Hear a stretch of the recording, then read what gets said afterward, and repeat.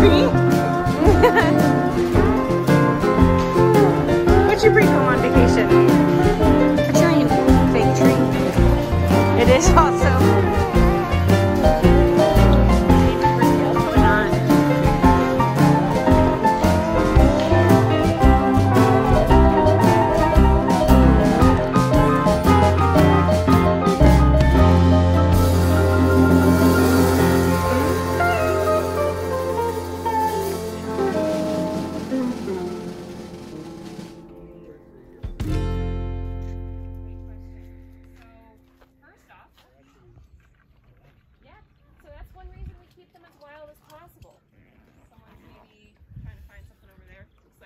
Just enjoying his napping spot.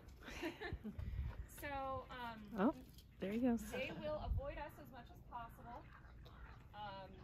and that is why we want to maintain their natural fear of people. So it looks like our neighboring enclosure is getting their enrichment items, so I'll give out these guys. You might see them rolling in something strong smelling.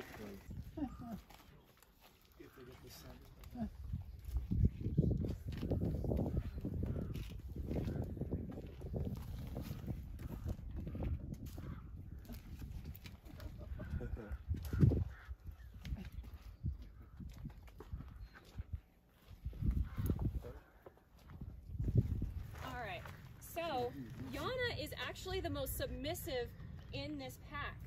Even though she is the mother, she is more submissive to her daughter, Tulisi. Tulisi is actually the most dominant. However, here in captivity, oh, she thinks there's something up there still looking, Yep, still it still sniffing.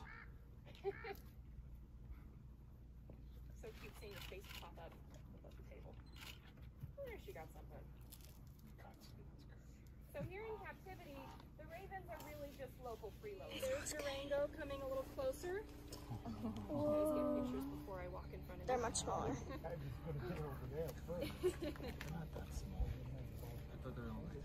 So I like to highlight again with this pack in particular, wolves are what's considered neophobic. So they're very afraid of new things.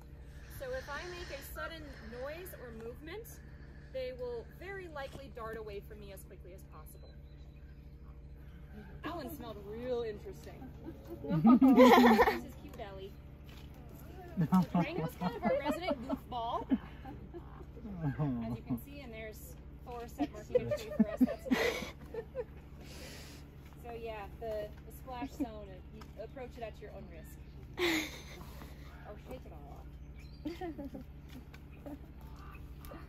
They're not shy at all. Oh, shake it.